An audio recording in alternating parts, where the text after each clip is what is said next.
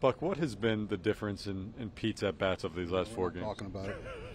No, it's just, I actually saw it in Boston a little bit. Just, nobody wants to hear it in some of the world we live in, but, just body language and facial expression, and, he was starting to feel a little bit, and so it doesn't surprise me.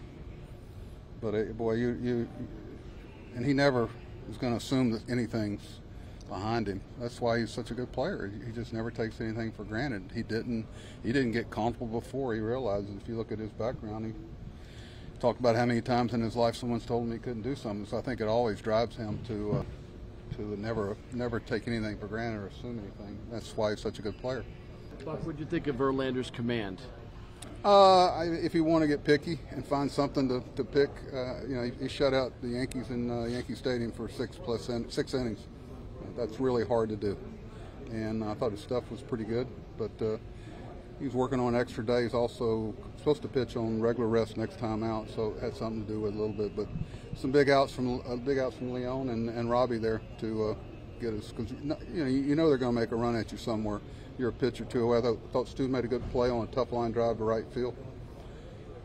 Lenny made a couple of good plays in between hops that everybody thinks routine. That's not.